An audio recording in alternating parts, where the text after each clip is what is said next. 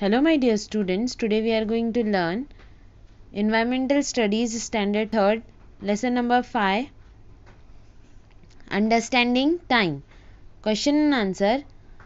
A. Answer the following question in one sentence. A. Which instruments are used for measuring time? Answer. Time is measured using water clocks, hourglass, clocks and calendar. B.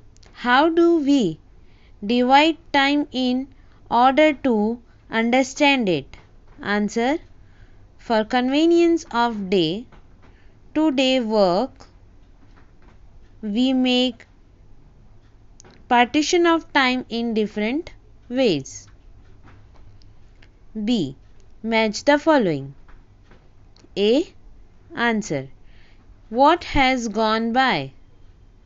Answer is past.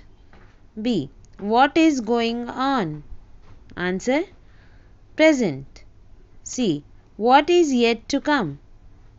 Answer is future. Thank you.